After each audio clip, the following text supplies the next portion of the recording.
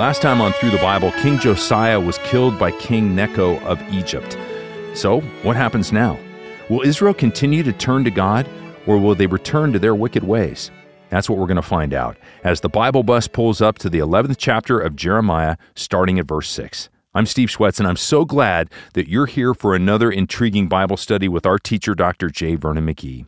As we continue to learn about the spiritual state of Israel in the time of Jeremiah, I'd like to ask you to join with me and with our World Prayer Team members in praying for the ministry of Through the Bible in Israel today. It has been so hard to try and complete the 5-year study of Through the Bible in Hebrew. Again, harder than any language that we've had to do, and we're still not successful. So for this reason, our messages are suspended while we're prayerfully seeking the right people to help us move ahead. So as we pray, let's ask God to open the right doors at the right time for us to resume teaching in Hebrew. And we're mindful of the fact that it's God's timing and His will that we desire, and we seek to share His name in Israel and around the world. So let's pray. Heavenly Father, thank you for your word and the opportunity that we have to hear it so thoroughly and clearly explained.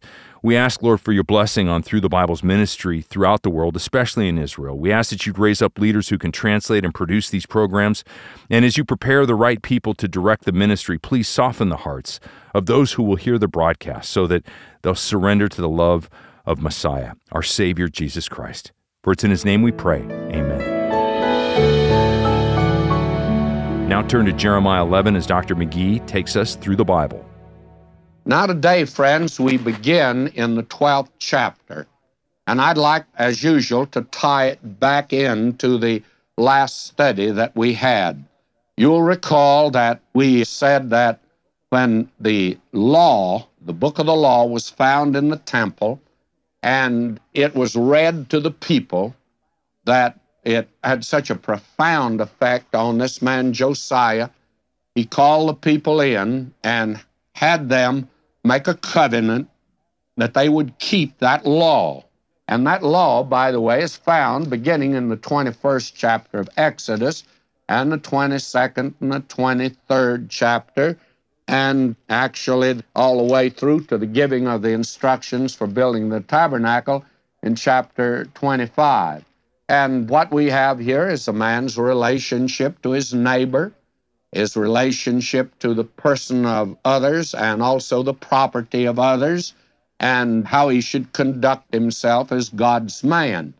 And they took an oath that they would keep it. But the thing that happened was that this revival was largely a surface revival, but it's no question but what the words of Jeremiah had its effect, and there were many that had in genuine sincerity turned to the Lord.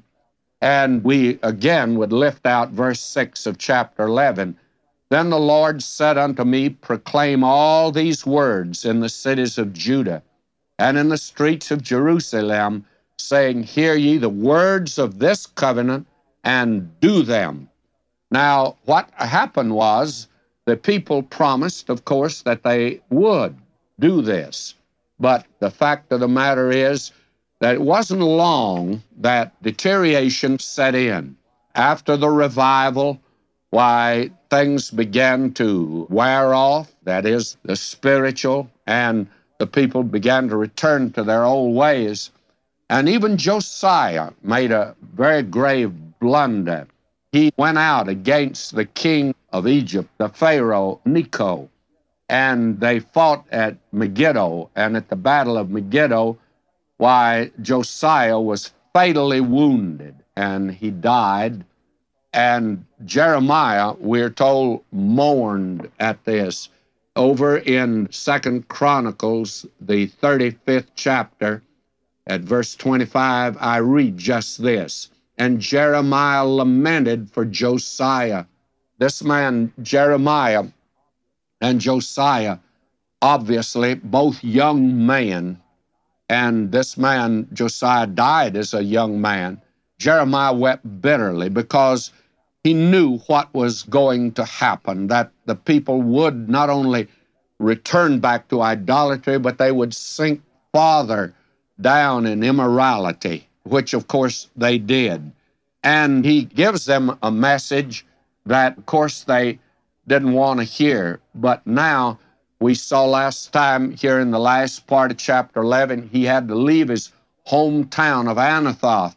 Josiah would have protected him had he been alive, but now Josiah's gone.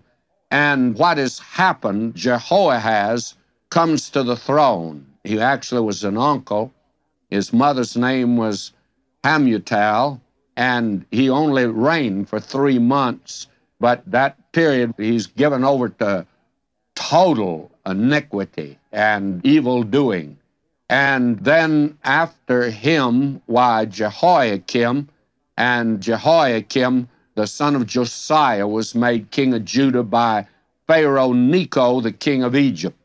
And in return for this appointment, Jehoiakim, he taxed the land and he paid tribute to Egypt. And it wouldn't be long until Nebuchadnezzar would defeat the Egyptian king, and Jehoiakim then became the vassal of Babylon for 3 years, after which he rebelled against the king, and that was against the warning of Jeremiah. And Jeremiah also warned against an alliance with Egypt as a false confidence. And the very sad thing was that Jehoiakim would, of course, pay no attention to him, and he became even more corrupt than any before him, so that we're entering now into a very evil period in the life of the nation, and the only light now left is this man Jeremiah. And added to that, after Jeremiah was forced to leave his hometown, and this young king Josiah is slain, and these evil men come to the throne, and conditions get worse.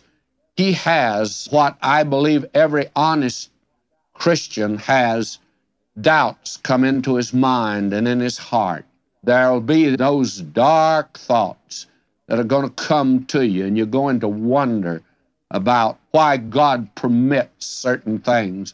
I have a notion that every preacher who stood for the things of God wonders at times why God does not move.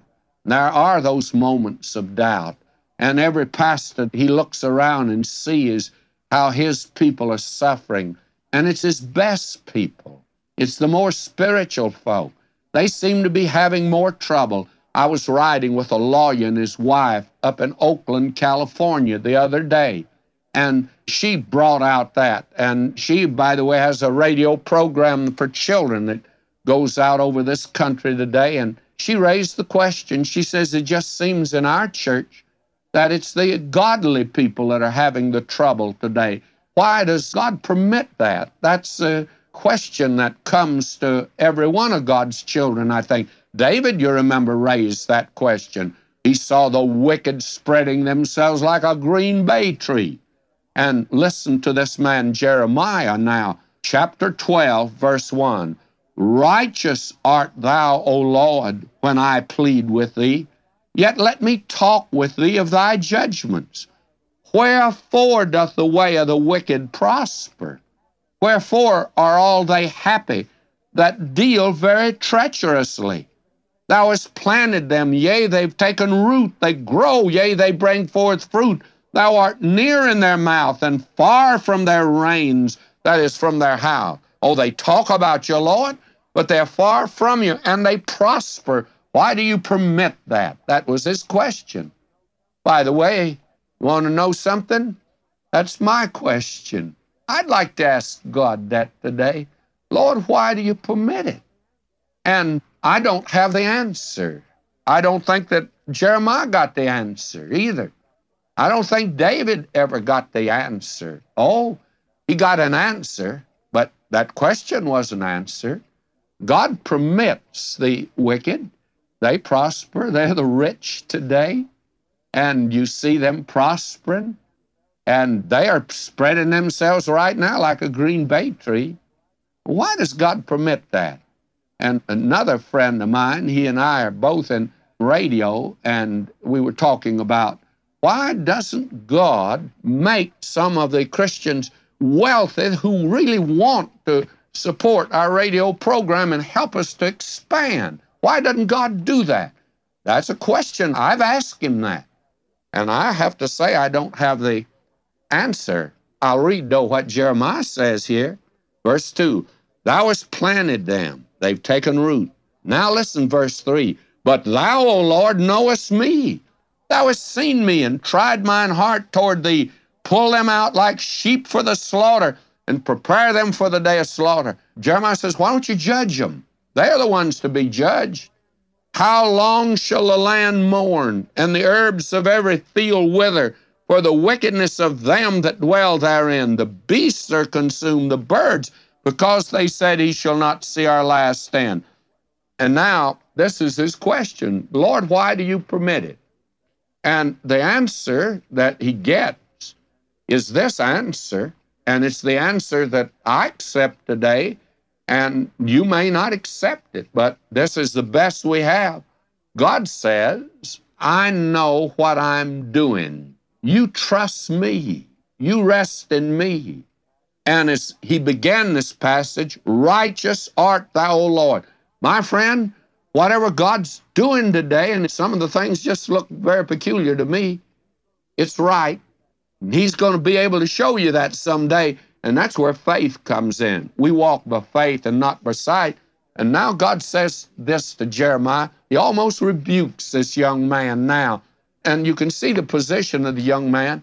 Josiah was his friend, the king.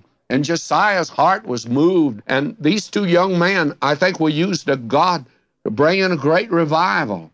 I've often wondered if God won't raise up a young man in this country who won't listen to anyone down here. He won't try to curry the favor of Washington or of the educational institutions or of even the so-called Christian public.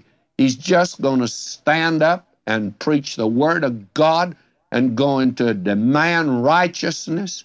And do you know, I think that God could do that in our day, and if he did, that'd save this country. And that's the only thing that's going to save this country, will be that sort of thing. Well, now, Jeremiah, he's left alone, and things are getting worse. Jehoahaz, now Jehoiakim is on the throne. They're corrupt rulers. Things are getting worse. What's going to happen? This is the thing that he had even said back in chapter 11, verse 16. The Lord called thy name a green olive tree, fair and of goodly fruit. And Paul, you remember, quotes that over in Romans. Paul says that the good olive tree, it's been cut off and set aside. And that's exactly what God did to these people. And now today, God is out of that root. He's bringing forth a wild olive tree. That's you and that is I. We're the church today that's grafted into the root, and that root is Christ. He's the root out of a dry ground, and he brings life. And that's the thing. And God goes on to say here, I'll take care of this. I'll be the one that will deal with this. And the question of this man is, how long shall the land mourn? Lord, why don't you move? Now, this is interesting what God says to him. Verse 5, if thou hast run with the footmen, and they have wearied thee, how canst thou contend with horses?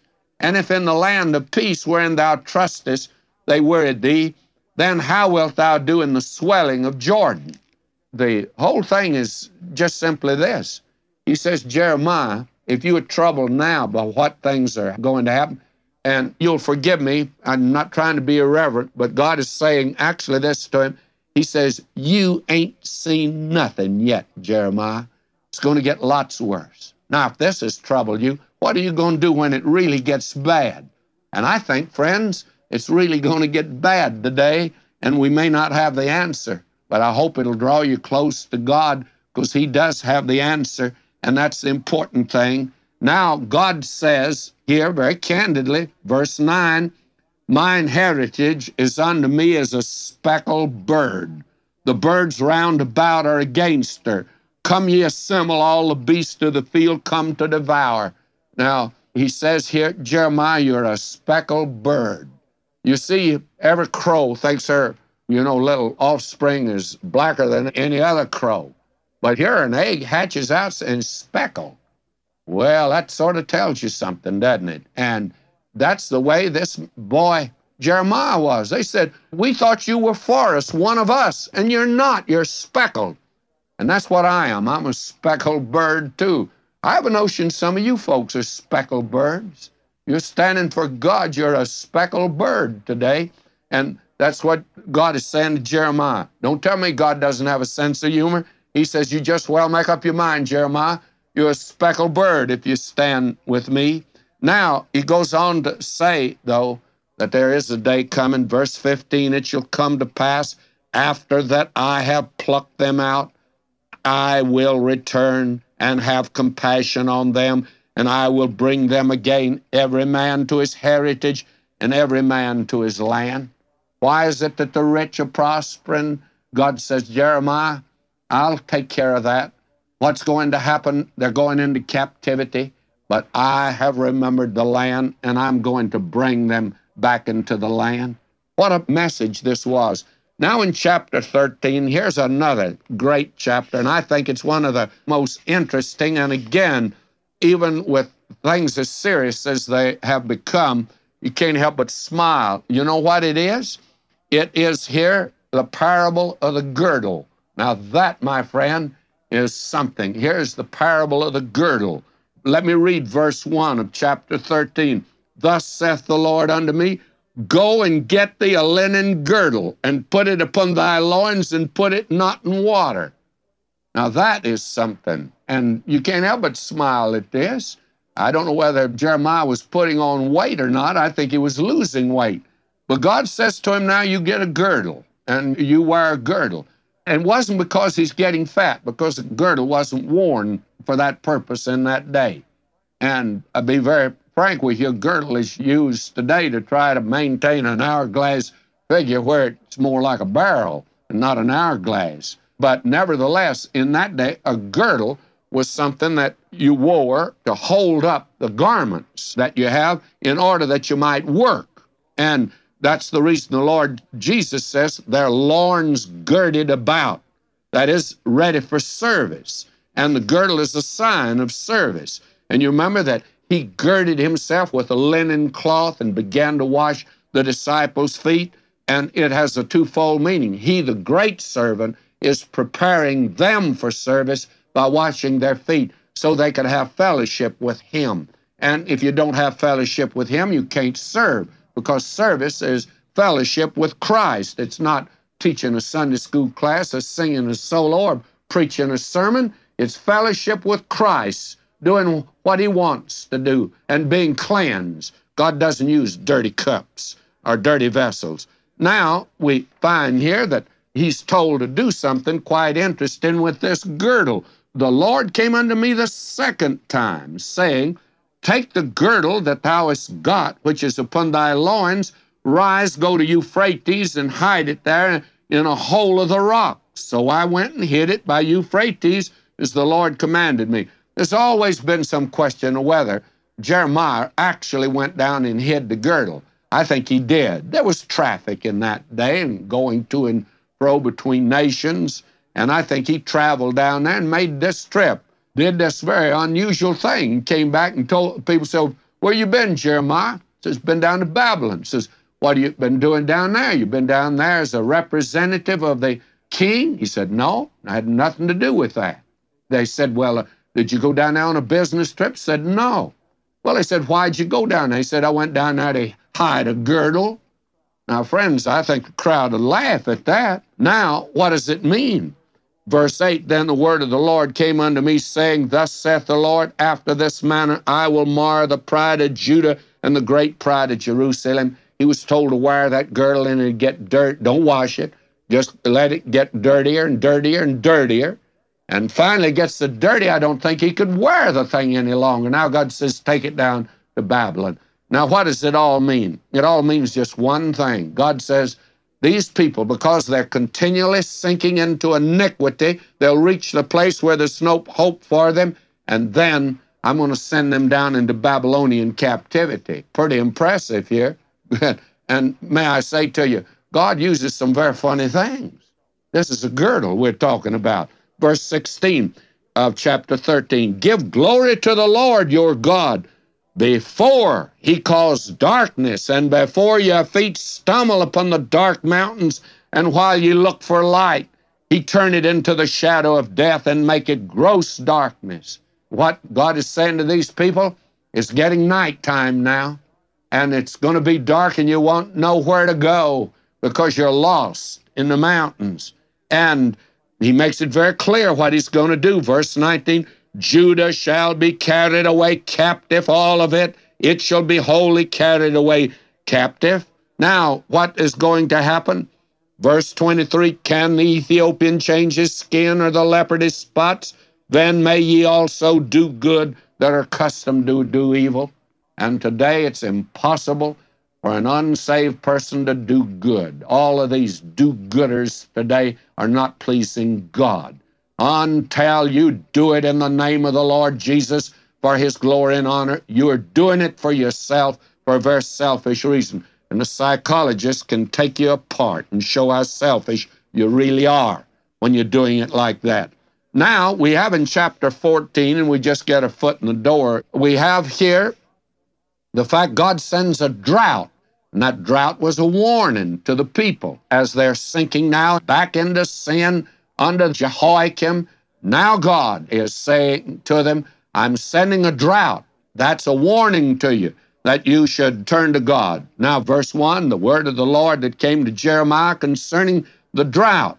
And it was a pretty big one, you see. And it had happened way back in the reign of Ahab. You remember Elijah's the one at that time was God's messenger. Well, now here again, and Jeremiah is the messenger for the southern kingdom.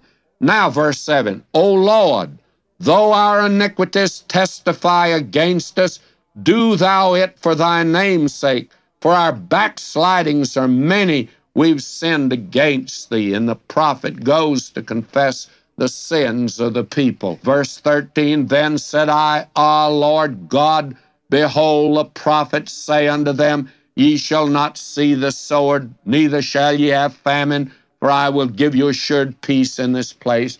And as you know, that everyone now is predicting prosperity in the future. There's going to be peace in the world. Same old cliches. And today, this crowd, this intellectual crowd, this sophisticated crowd, think this is something new. Well, my friend, they've been singing this song from the very beginning. Evil men can't bring peace on this earth. That's what God's been trying to say for a long time. And hard-headed mankind, and with a sinful and hard heart, he just can't take it in. We're going to continue that next time. So until then, may God richly bless you, my beloved.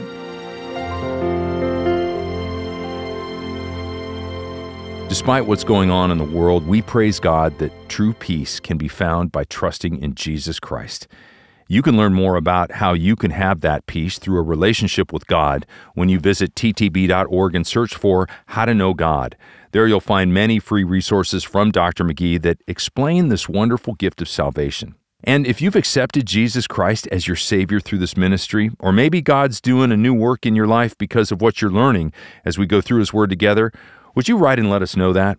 We love to hear stories about how God is blessing you through your study of His Word. So write to us today by email over at BibleBus@ttb.org, or you can mail your letter to Box 7100, Pasadena, California, 91109. In Canada, Box 25325, London, Ontario, N6C 6B1.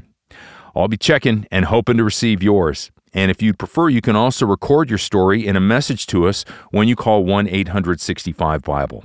Now, at the beginning of the program, I mentioned a group of people who faithfully pray for this ministry, and they're called the World Prayer Team. And as we go, I want to thank the thousands of you who faithfully partner with us in getting the word out in more than 250 languages. As you know, your prayers are a vital part of keeping this ministry on the radio as well as online, on satellite TV, and in developing the many apps and other delivery methods that God is using to reach His people with His Word. If you want to learn more about how you can join this committed group of prayer warriors, or how you can financially partner in this mission to share God's whole Word with the whole world, visit us at ttb.org/give or call 1-800-65-BIBLE. Again, that's 1-800-652-4253 or ttb.org. Well, in our next study, we're going to discover Jeremiah's remedy for loneliness and rejection How's that for relevance for today? Join us as our exciting 5-year study of the whole Word of God continues right here on Through the Bible. I'm Steve Schwetz, and I'll be here saving a seat on the Bible bus just for you. Jesus paid it all to Him I owe. Sin had left a crimson stain, He washed it white as snow. Today's study is always available, free to stream or download, thanks to the generous and faithful investments from your fellow Bible bus travelers. Just go to ttb.org or download our app to listen again anytime. As always, we'd love to know what's God teaching you.